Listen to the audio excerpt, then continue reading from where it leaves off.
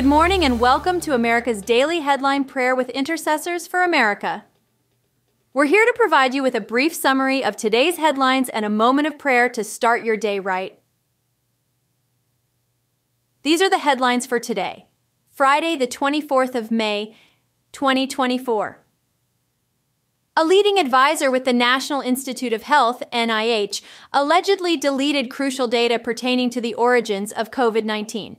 This advisor also reportedly used undisclosed channels to aid Dr. Anthony Fauci and a federal grantee in funding gain-of-function research in Wuhan to avoid transparency.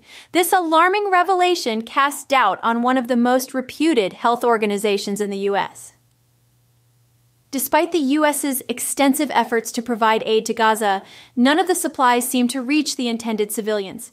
The Pentagon reports the hundreds of tons of aid delivered via a military-built pier in Gaza appear to have not made it to the Palestinians.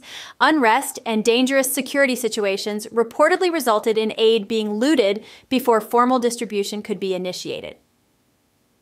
Soft on crime policies, largely criticized to be resulting in escalated crime across the U.S., are being rejected in Oregon. Portland voters have elected a former Republican as next district attorney, displacing incumbent Mike Schmidt and his progressive agenda. This denotes a broader backlash against progressive crime policies in Oregon, a stronghold for experimental left-wing initiatives. President Biden is transferring $7.7 billion in student debt to taxpayers. The move forms part of Biden's continued efforts to fulfill campaign promises to cancel debt despite legal opposition.